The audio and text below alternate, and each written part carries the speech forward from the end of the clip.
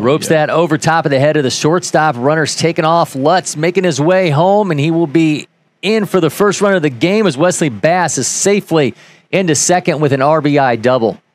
Showing off everything he's got right there. The 88 exit velo on a perfectly placed hit. Well timed. Shows off the wheels getting into second base. That was a fantastic job from the Georgia State commit. And we talk player of the game. The first run of the game comes via the bat of Georgia State commit Wes Bass as part of that 3-run third inning for five-star Team GA, and that earned him player of the game. Definitely. I think he was the most deserving guy out there on the field. Obviously, we talked about the defensive plays, especially for Carson Ray throughout the broadcast. But Wes Bass really put the wind in the sails of this team. This was a pitcher's duel, and it looked like we were going to keep rolling. And then we get this, 30-minute extended bottom of the third inning where they score all 3 runs, and it all started off the bat of Wes Bass, who then also came around and scored one of those runs. So I think definitely Wes Bass is your player of the game.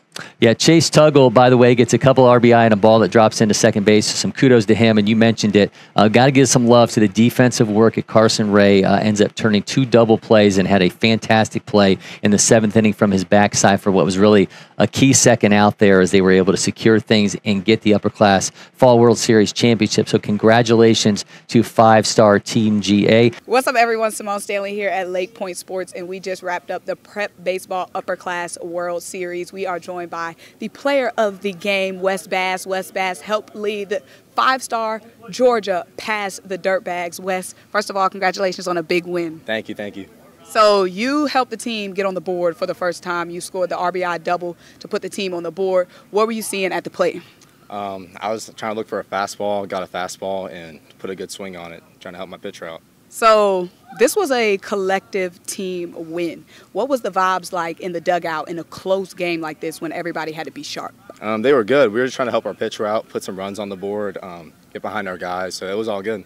What was the competition like throughout this tournament this weekend? It was pretty good. Got to see some good arms, some good bats. Teams were pretty good. What were you most impressed by from the team's win today? How we all rallied together. Our tempo was a little down at the start, and we really picked it up, and I'm just proud of our guys. What do you think was the turning point in the game that had y'all turning that tempo and intensity up? I think it was really just from the start, honestly, when our pitcher started doing really good and kept putting up zeros, so that started motivated us, and it motivated us to hit better. And what about that last inning where, the Dirtbags, they were getting some momentum. They had 2 runners on, knowing that you couldn't allow them to come back. What was the mindset in that last inning? I had trust in my guy up there, Cohen, and I knew we were going to get out of there, so I was confident.